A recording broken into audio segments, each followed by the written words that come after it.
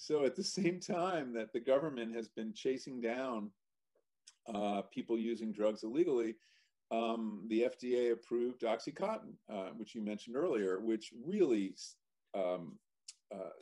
seeded the modern opioid crisis, which last year killed 93,000 people in the U.S.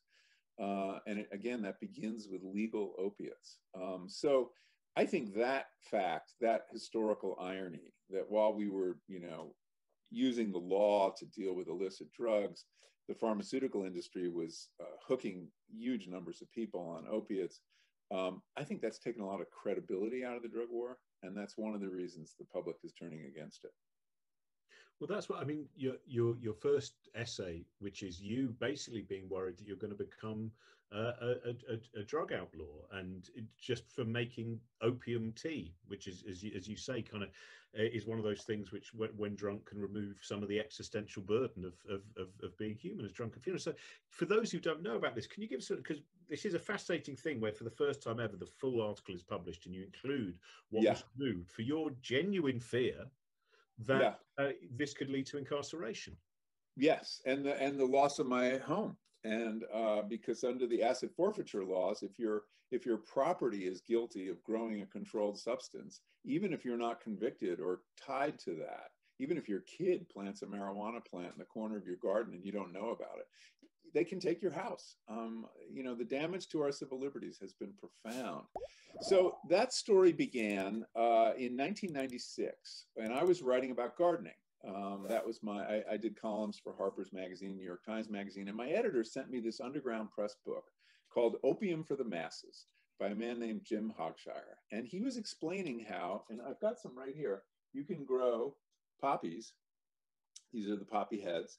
And you can turn those poppy heads into a mild narcotic by making tea from them, basically running them through a spice grinder and soaking them in hot water, or mixing them, putting them in vodka, and that gives you laudanum, a tincture. And I was like, oh, that's pretty cool.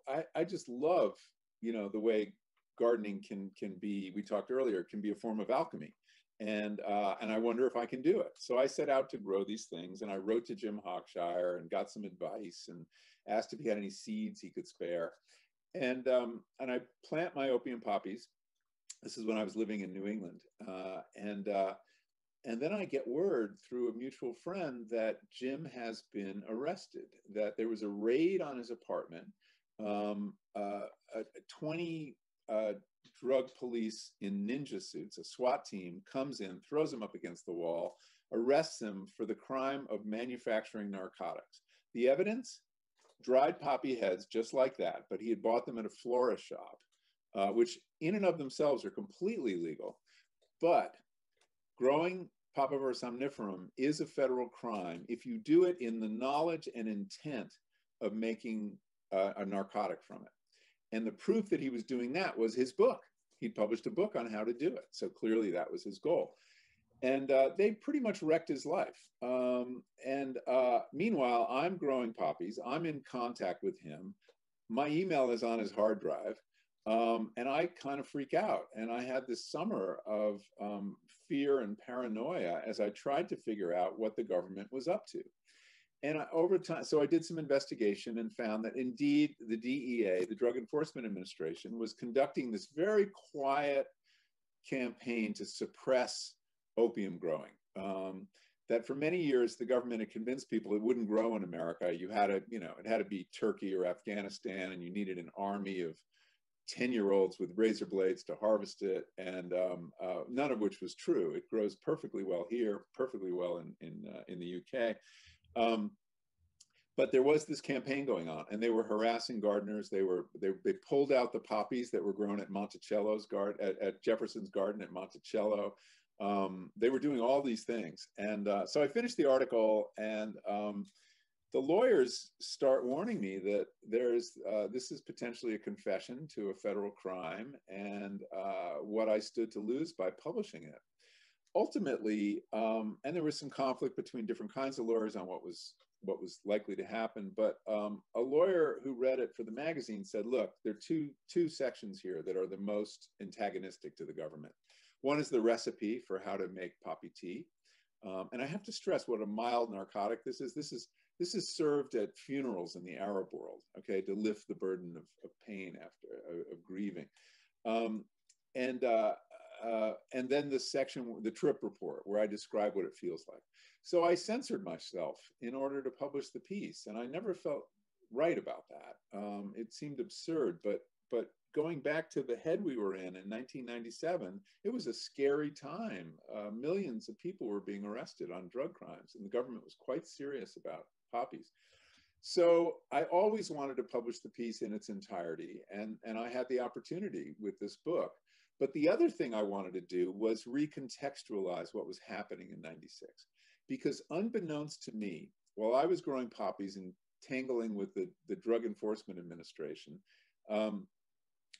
Purdue Pharma, the pharmaceutical company controlled by the Sackler family, was introducing Oxycontin.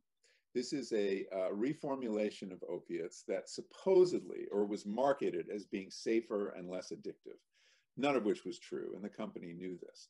It was also being used, they promoted it as something that could be not just for people, you know, after surgery or people who were dying, but this could be used for everyone with a pain issue, back trouble, workplace injuries. And they promoted this so effectively, and they also bribed a lot of doctors. They got various incentives for prescribing it, that this began the opioid crisis. It was very easy to get prescriptions for Oxycontin, and some people got hooked on it. But what would happen is people would get addicted, and then their doctors would realize what had happened and throw them off and stop their prescription. And then they turn to the street, to street heroin, which is very dangerous because it could be laced with fentanyl or contaminated needles or whatever it is. And so we had about 5,000 opiate addicts in 1996. Now we have, that number is in the hundreds of thousands. We had 93,000 deaths last year. I mean, it's been a disaster. And so this was going on beneath everybody's notice that same year that, you know, we had this kerfuffle around poppies. It was a great lesson to me that, you know, on the limitations of journalism, which thinks it knows what's going on in a given moment in time. We flatter ourselves, but in fact, there are often deeper historical currents that we can't be aware of at the time. So I was able to talk about that when I republished the piece and recontextualize it. And it becomes this, you know, kind of scary, but also humorous parable of the drug war and its absurdities. It's such a fascinating thing how illegality actually means the thing. So I think the same thing happened, as far as I remember, in London, when the number of heroin users, when eventually doctors were no longer allowed just to do little prescriptions, went through the roof and went up tenfold within less than a year. So it's yeah, and you know, the whole idea of harm reduction, which I think is a valid idea, is like, no, that increased the harm of opiates by taking people off it. Weirdly enough, ironically enough, sometimes keeping people on legal opiates is better for society, and because they don't have to turn to the criminal world, and better for their health because they don't have to turn to street drugs. And some cultures get it. I mean, they get this in Portugal, they get this in Switzerland. You know, in Switzerland, if you have a heroin habit, the government gives you heroin, you know what you're getting, and you can maintain a productive life on it, which very few people appreciate. But then they go about fixing your life and the conditions that made you want to take heroin. So they make sure you have a good job and decent housing and good therapeutic support, and then they think you might be able to get off it, and often people do. So, you know, I think our understanding of addiction, which has been influenced heavily by the drug war, is that, you know, these chemicals have hooks that get into you, and exposure to them produces addiction. Well, it's curious that most people don't get addicted who use these drugs. So what does that tell us? It tells us that it's not just the chemical. It's also the conditions in which we live. And, you know, Johann Hari's book, Lost Connections, he talked a lot about something called the rat park experiment. Fascinating experiment. Much of what we know about addiction comes from these experiments where you give a rat a choice. You know, it can administer morphine to its veins or sugar water, and it goes for the morphine until it's addicted and uses huge quantities of it. this scientist in British Columbia named Bruce Alexander like took another look at that, and he said, well, let's see if we improve the cage. We sprung these rats from their isolation and put them in really nice cages with toys and good food and other rats to have sex with and play with. Let's see if they still go for the morphine. And he found they didn't. They used very little morphine, and they drank the water. And they were, that was a kind of a sign to us that let's look at the condition of our cages and see what effect that has on the likelihood of becoming addicted. I think it seems that in Britain and the US, we're quite addicted to the idea of people being villains and villainy generally, and whatever you may well turn to that is illegal. That's because, you know, I think somewhere in there we still seem to have an addiction to the idea that you are genetically likely to. Yes, there is this idea. The rules of society. Yes, that it's genetic, that it's in general, that it's all biology, but we don't like to look at social environment and political environment. And I mean, if you look at the map of the geography of the opioid crisis in America, the places where you have the highest rates of addiction and death due to opiates, you find that these are very depressed places. This is not happening in Manhattan or California. This is happening in states where their industry has collapsed, the old coal mining states, Appalachia, places where people's prospects are very limited and their opportunities for pleasure are very limited. And so people are medicating. And so, it argues, instead of a war on drugs, for a war on poverty as a way to deal with it. But of course, we'd much prefer to, moralize drug taking and moralize addiction as a character fault. And I think it's a lot more complicated than that. It's like those periods of time in the 18th and 19th century where, why is it that the poor steal bread? It must be something to do with a bread stealing gene. Might be they've got no bread and they're really hungry. Yeah, but they do seem to steal more bread than the people who are full with money. Yeah. I don't know why. I want to quickly, because there's so much, as usual with all your books, there are so many ideas in it. But I just, what's always fascinated me is your journey from a teenage gardener and how this has, which obviously had, great influence on your consciousness and your involvement with plants, but how it's become so much more active in terms of actually not merely understanding the relationship with the plants, but actually by, getting involved in the plants, by taking the plants, for, with ideas of mescaline as well, all of these things. I'd just like to get a sense of your changing relationship from being the teenage gardener. You describe gardening sometimes as, all gardeners like to think of themselves as alchemists, and you've definitely, in terms of your level of alchemy, it's developed a great deal, hasn't it, in 40 years? Yeah, all my work comes out of the garden. It's very interesting. But I started writing about what was happening in my garden back in the late 80s. And I published, my first book it was called Second Nature, and it was very much about using the garden as a laboratory to explore our engagement with the natural world. And I think the garden is a dynamic and very exciting place. And in addition to the beauty that we see there and the tasty things we can grow, there's this dance of neurochemistry going on between the plants and us, and the plants and insects and bees. And so it goes way back with me. And I've always been amazed, and I'm still amazed when I go out in my garden and harvest, that from a seed you can produce something of great value. That these gifts of nature, these beautiful things to look at, beautiful things to taste, and these things, these plants that have devised the precise neurochemistry to unlock a neurotransmitter in our brain that affects our consciousness. Now, I grew some cannabis when I was, as a teenager and in my 20s, and that too was amazing that I could actually produce this on my own. And not on my own, of course, it's the plants who do the work. And I've always been intrigued by the fact that, why do plants do this? What's in it for them? Well, it's been a very good evolutionary strategy. If you think about cannabis or opiates, Papaver somniferum, that even though these chemicals were probably devised by them in evolution as a pesticide, at low doses, they were very attractive to mammals like us. And that the plants that figured this out, and I use that, advisedly, were the ones that thrived, and that cannabis had its seeds carried all around the world, Papaver somniferum also, that this was a great evolutionary strategy to gratify our age-old human desire to change consciousness, which is also very curious.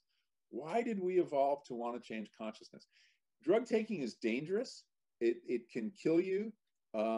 It can lead you to be sloppy and more vulnerable to prey or to accidents. Yet the drug takers have not been edited out by natural selection, right? I mean, if it was maladaptive, it would be gone, and it's certainly not gone. So what good are drugs? What is this dance between us and plants about? Well, drugs are very good for relieving pain. We know that, for the opiates, both psychological and physical pain. They're very good to deal with boredom. Something about us is not satisfied with everyday normal consciousness. But I think they have some higher order benefits to our species that make them, that make the benefits outweigh the risks. And one is the creative input of drugs to cultural evolution. You know, think of the poets. Think of what Coleridge got out of opium. Think of what, you know, Ken Kesey got out of psychedelics. I mean, that a lot of the insights that occur to people on psychedelics and drugs are really stupid. We should stipulate that. People have a lot of stupid ideas, but that's evolution, right? Mutations, most of them aren't very good. Most of them lead to, you know, death and the end of a line. But every now and then, the encounter of one of these molecules with the human mind produces something incredibly valuable. And you'd have to go back to ancient history to exactly figure out what that was. But it seems to me human ideas, such as the idea that there is an afterlife or an underworld or another unseen realm, these ideas, these visions that are at the heart of many religions, where did they come from? Were they occasioned by psychedelics? I think that that's not an unreasonable hypothesis. And so I think that they've made all sorts of contributions to cultural evolution. And certainly we have the testimony of various scientists on the insights they had on drugs and specifically on psychedelics. So I think that they've been, I think of them as mutagens, you know, in the same way that solar radiation can cause a mutation in a genome that leads to something good or probably bad. Drugs are mutagens in the realm of memes, and they every now and then contribute something really important. So I think that's why they've stuck around, and I think that that's one of the reasons they're so interesting. There's that fun book, isn't it? Is it about 1970? John Allegro's book, The Mushroom and the Sacred Cross. Yeah, about the role in Christianity. And there's been some recent research about that. A guy named Brian Maruruscu wrote a book, published a book last year about archaeology, looking at the use of psychoactives in early religion. And, you know, the Eleusinian mysteries in ancient Greece, it was known that everybody who was anybody in Greek society for like 1,000 years participated in this rite to Demeter. And there was something called a kykeon, which was a potion that everybody took that allowed them to visit the underworld and talk to their ancestors. And nobody knows what it was. And everybody was sworn to secrecy about it. And it could only be used in this ritual. So people have been looking for that. And recently in this book tells this account of these archaeologists in Spain who found residues of ergot, which is the fungus that produces LSD, in communion cups, suggesting that in early Christianity, it wasn't just wine, and that the sacrament that allowed you to commune with God in some sense may have been had a psychedelic element to it. So we haven't nailed this down yet completely, but there's some really intriguing evidence that the Greek use of wine, you know, I was always curious that they would drink wine in like thimbles and then have these Dionysian experiences. And like, there's got to be something else in that wine. And it looks like there probably was. Yeah, that paper wafer that the Anglicans are getting really is a rip-off, to be quite honest. That's not, I mean, that makes me wonder about how much do you think there's a fact that once the priests kind of got to corporate level, once it becomes, you know, these great big institutions, because you write about the Mexican Inquisition and the fact that, you know, peyote was described as a heretical threat. absurdity, and is that because there's a point perhaps where you go, we don't want the people having visions because we've now got the visions written down and we have the series of things they need to obey, and so that's it for the visions? Yeah, oh, absolutely. I mean, when religion gets kind of bureaucratized or ossified, you want the power of the priesthood depends on them having special access to the divine.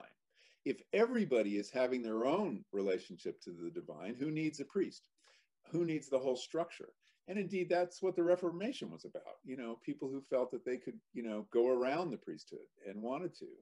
And when the Spanish got to Mexico and they saw people who were communing with their gods using a sacrament called psilocybin or peyote, this was enormously threatening because it was, you know, honestly, a superior sacrament. You didn't need faith. You didn't need imagination. You actually could talk to God. And so they crushed it brutally.